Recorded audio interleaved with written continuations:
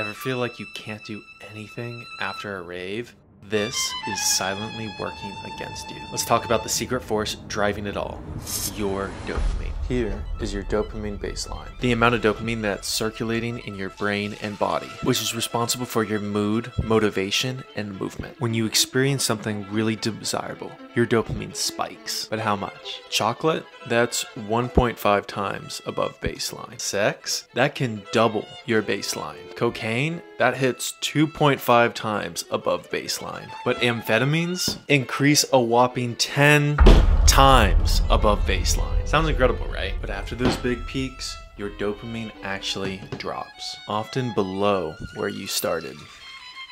The higher the peak, the deeper the drop afterwards. Now for rave athletes, this is crucial. When you're dancing, connecting with others, and especially if you have any sort of substance use, you're layering in multiple forms of dopamine. For example, caffeine increases the sensitivity of your dopamine receptors. So if you take a substance like MDMA or cocaine or heroin that increases your dopamine by a lot, you might be causing some toxicity in the brain. So after the rave, you might find it harder to hit your goals or just feel motivated to do things. So I'm sure you're wondering, how the hell can I increase those highs without the crash? Well, there's actually a natural way that can increase your dopamine levels without the crash, like cocaine. Follow for part 3 to learn the secret. Please use carefully though.